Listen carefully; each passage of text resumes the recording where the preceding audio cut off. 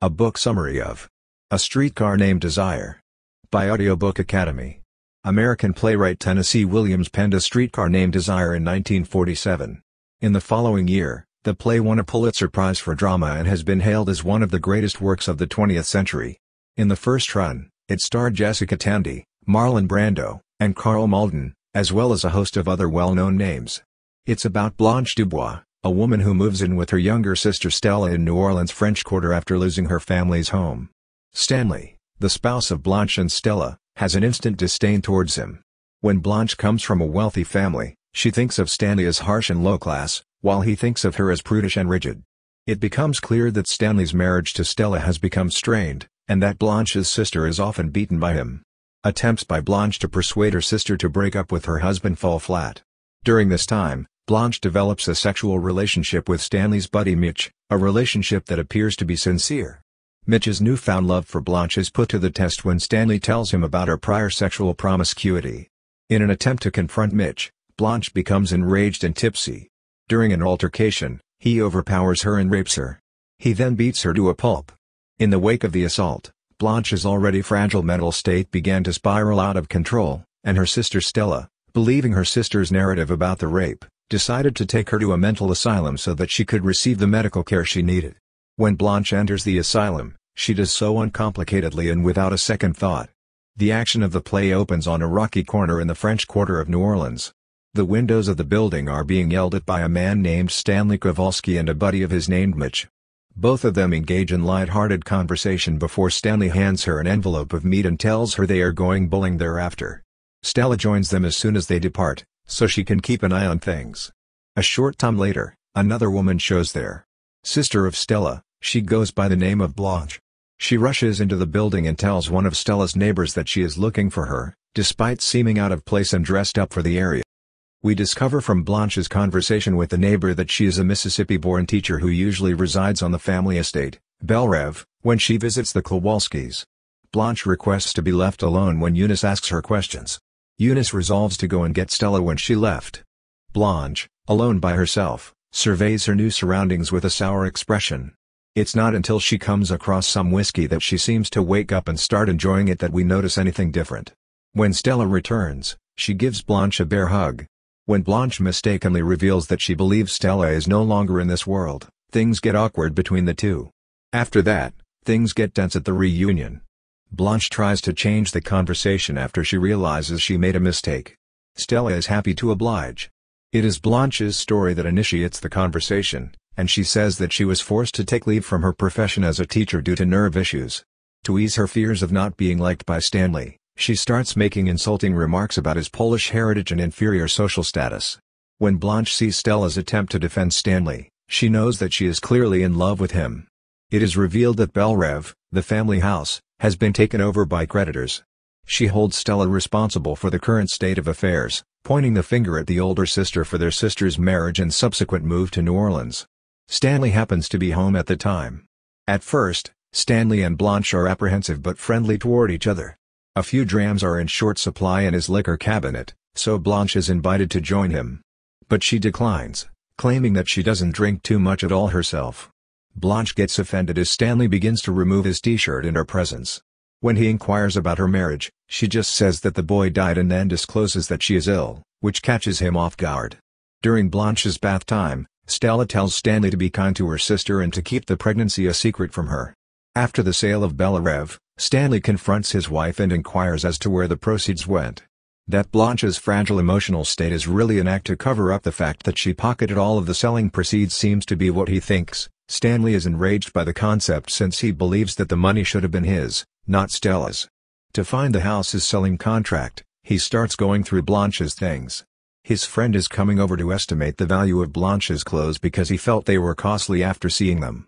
Stella storms out of the room enraged at his behavior. After Blanche has finished her bath, she closes the drapes leading to the Kowalskis' bedroom so she can get dressed. When she tries to alter the topic of conversation by flirting with Stanley, he refuses to do so. Blanche pulls out a package from her trunk and delivers it to Stanley. In spite of this, he finds a second set of papers and decides to peruse them as well. Because the other papers include a love letter from her late spouse that Blanche has saved, this horrifies her, insisting that Stanley only look at the papers she hands him. He refuses to read anything else. To his surprise, he discovers that Belrev had been seized and not sold as he had previously thought it was. It dawned on him that Blanche had been giving him the truth. It was already in decline when Blanche and her sister were born since the estate had been inadequately managed. Stanley is comforted by Stella's admission and unintentionally tells her that she is pregnant. Stella arrives to the apartment soon after and asks Blanche if she would like to go out to escape Stanley's buddies for a poker game.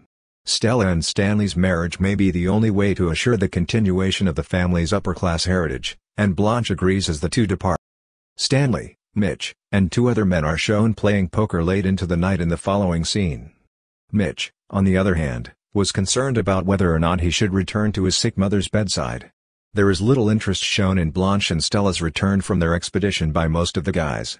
Mitch, on the other hand, becomes nervous and uneasy upon meeting her and appears to be attracted to her in general. Unlike the other men, Blanche admits that she likes him as well. When Stella asks the men to stop the game, her husband slaps her bottom with a disrespectful slap. Stella joins Blanche in the other room because she is ashamed of herself. Stella and Blanche begin a conversation in the bedroom. When Blanche switches on a radio, Stanley leaps up and cuts it off, yelling at them to be quiet. When Mitch returns to the room a few minutes later, Blanche is enraged and flirting with him. It's a typical conversation between these two, but it's also one of the more interesting ones. Because of Stella's illness, Blanche claims that she has only come to New Orleans for her younger sister's sake. Blanche returns to dancing with timid Mitch shortly after turning the radio back on. When Stanley returns to the room, he storms back in and throws the radio out the window in wrath. By standing up for her sister, Stella provokes Stanley into viciously beating her. Blanche rushes upstairs to Eunice's apartment with Stella's personal belongings while the other men in the room remove him from her. Stella and Blanche are not happy with Stanley's treatment of them. The men try to get Stanley to drink, but when he refuses, they just take their poker money and leave. On the verge of passing out from intoxication, Stanley makes a desperate attempt to reach Eunice's apartment up the hall only to be met with Stella's flat refusal. When Eunice arrives in her window and asks him to stop, he rushes out onto the street and yells for Stella incessantly. Stella bursts through the door and sprints to Stanley's aid. Afterwards, the two embrace and he lifts her into their flat. At Mitch's apartment door, Blanche tries to follow Stella but is stopped by Mitch, who believes that Stanley and Stella are in love and that Blanche has nothing to worry about. When Stella's sister returns the following morning, she finds her blissfully singing in her bed. Blanche is relieved to learn that Stella is okay, but she wonders how she could return to Stanley after he battered her. In reply, Stella says that she loves Stanley and that she is making a big deal out of nothing. She admits that she's learned to put up with Stanley's aggression over the years since she realizes it's just a nasty habit. Astonishment and bewilderment fill Blanche's eyes as she witnesses her sister's lack of concern and cheerfulness. To get her attention, she tells Stella about an old suitor who had got back in touch with her and hit oil and became very wealthy. When she inquires about financing their getaway, she unwittingly reveals her financial predicament to her sister. When Blanche overreacts, Stella thinks she's being ridiculous and laughs. For her part, Stanley swears that she will not quit, despite his outbreaks of aggression and nasty attitude. A relationship shouldn't be formed solely out of sexual desire, according to Blanche. Stanley overhears Blanche telling Stella that she thinks he's a thug and a common chimp in the hallway. Stella rushes to embrace him as soon as he arrives in the apartment. Stanley has a sneer on his face as he watches Blanche. It is not long after this that Blanche contacts Shep Huntley to inquire about visiting him in Dallas with her sister. In the process of doing so, she and Stella witness an argument between Eunice and Steve. Steve beats Eunice when she accuses him of cheating. Eunice hurries out of her flat and vows to call the police. During the uproar, Stanley returns home and inquires of Stella as to what is going on. Steve shows up a short time later with a swollen cheek from what she told him. He inquires as to her whereabouts and, following advice, sets out to find her. For some time, Blanche and Stanley trade barbs in the Kowalskis' apartment, until Stanley lets her know about his research into her past and asks whether she knows someone named Shaw.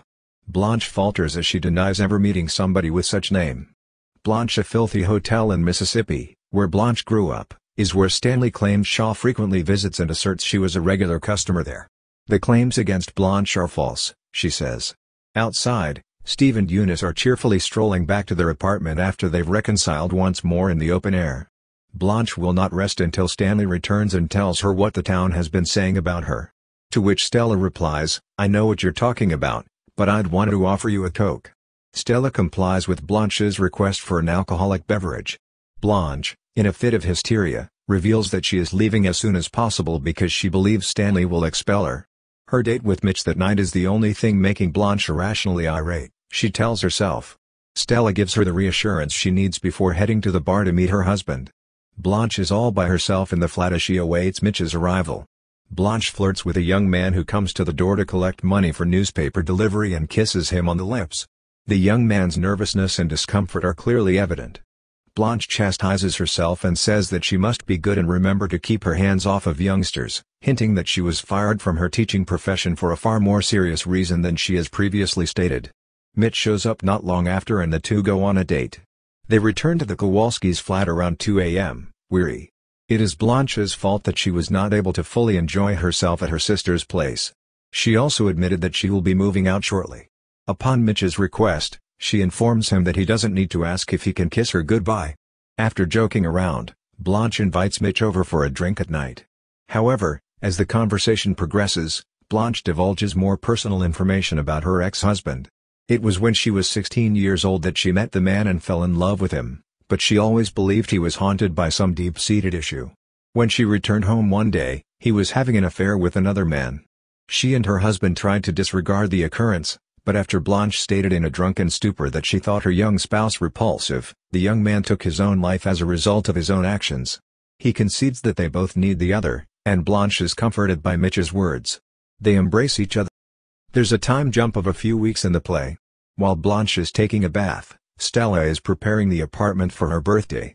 Stanley enters and mocks Blanche's propensity of bathing for long periods of time. Blanche's younger sister, Stella, tries to defend her, but Stanley tells her that he's learned something new about her. Laurel, Mississippi, is the sister's hometown, and Stanley tells his wife that he works with a man who frequently visits. According to Shaw, Blanche's reputation has been tarnished since she has been staying at an unsavory motel. It wasn't long before she was asked to leave by the motel since her actions was deemed morally unacceptable. After it was discovered that she had a sexual relationship with a 17-year-old kid, she was sacked from her teaching position in the town. According to Stanley, Blanche is just living with them because she has no other place to go and has no plans to travel back to their hometown with them anytime soon. After listening to her husband's stories, Stella is skeptical, arguing that Blanche does have issues but they are a product of her broken marriage. Stanley confesses to Mitch that he has told him the truth about Blanche and that the other man most likely won't be attending the party. Astonished and disgusted, Stella reacts. Her husband then informs Blanche that he has purchased a bus ticket to return to Laurel as a birthday present. The atmosphere is depressing following Blanche's birthday supper. As a result, the table is still without Mitch. Stanley and Blanche get into a confrontation again, and this time Stanley damages a few plates before storming the porch. The Kowalskis' gift of a bus ticket home further dampens the atmosphere.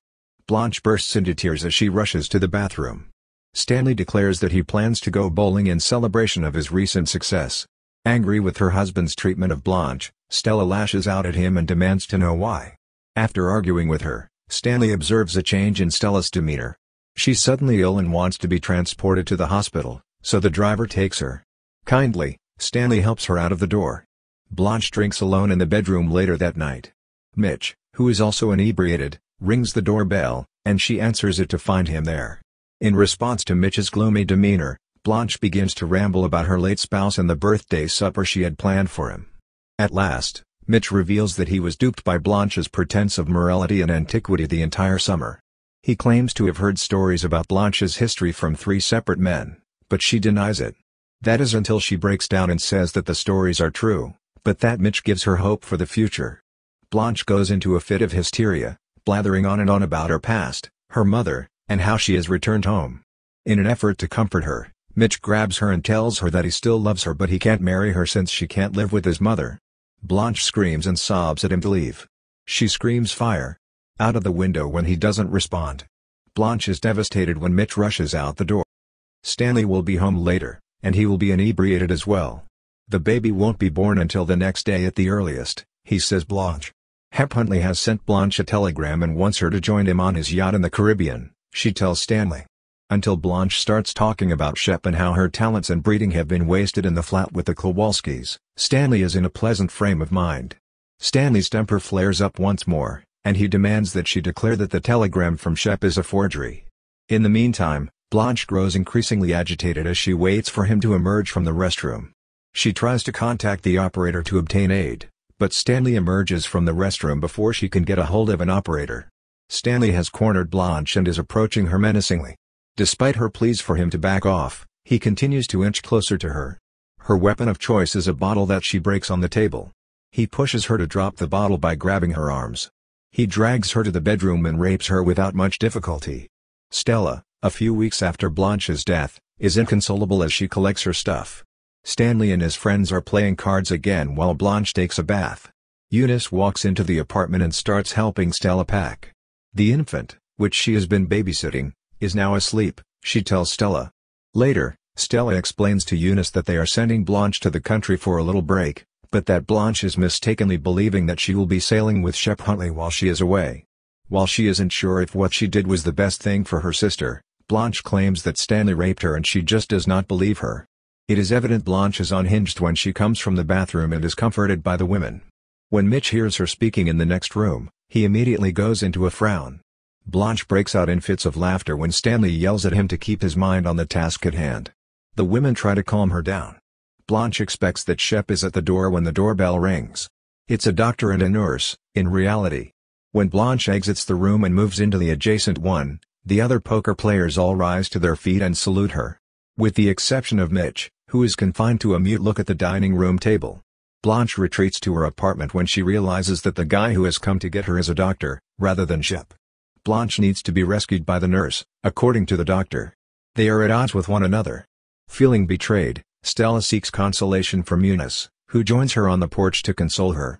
To keep Mitch from reaching Blanche, Stanley keeps him from entering the room.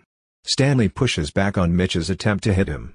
Blanche is being released by the doctor, who is speaking quietly to her. Blanche tells him, "I have always relied on the compassion of strangers, whatever you are."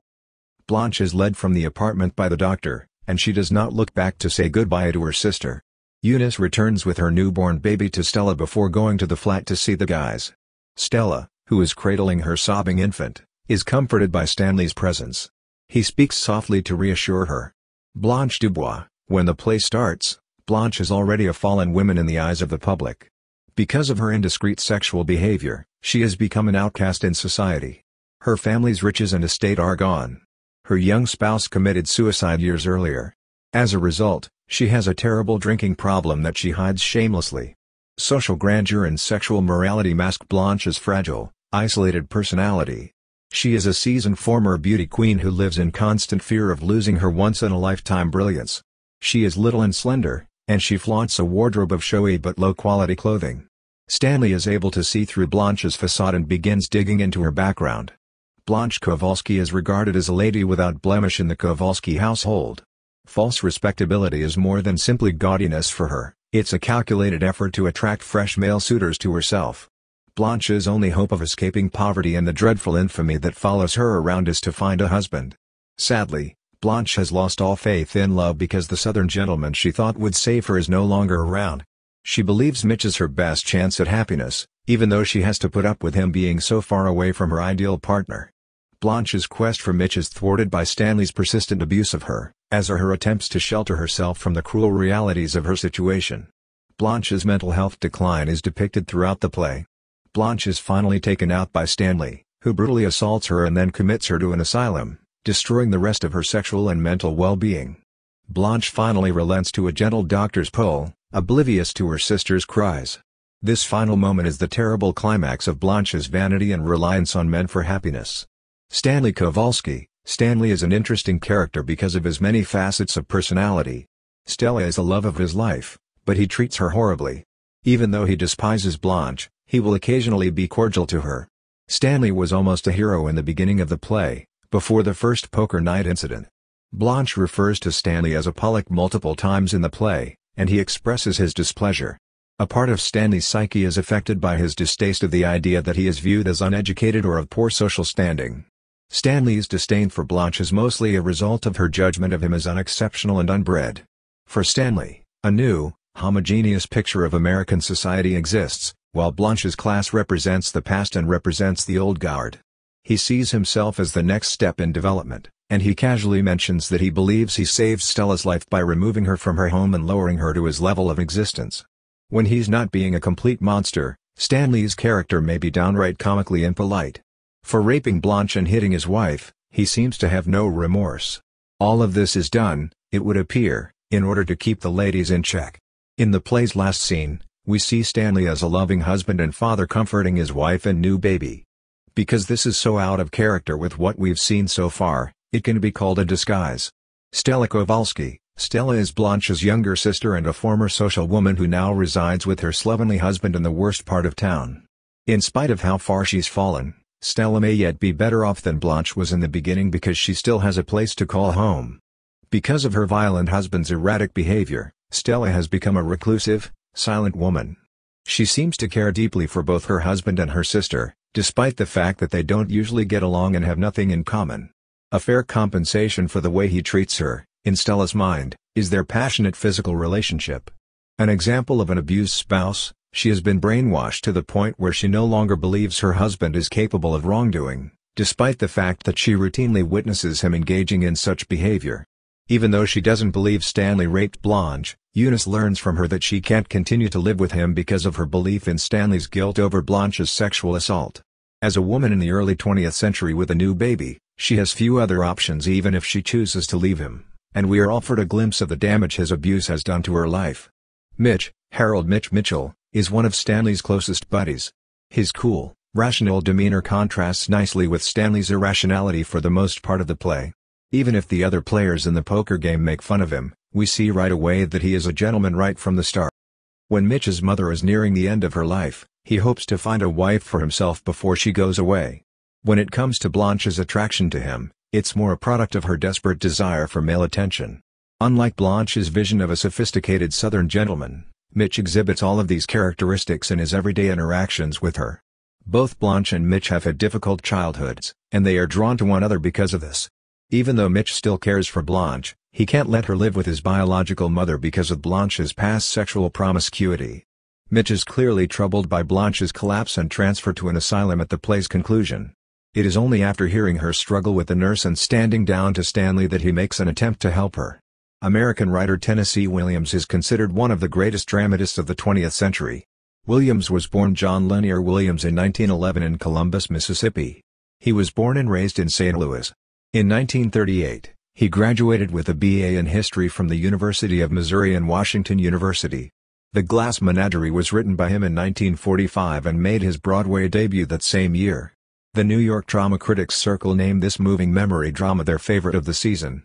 A Streetcar Named Desire, 1947, Williams' first Pulitzer Prize for Drama, has been hailed as the greatest American play of all time.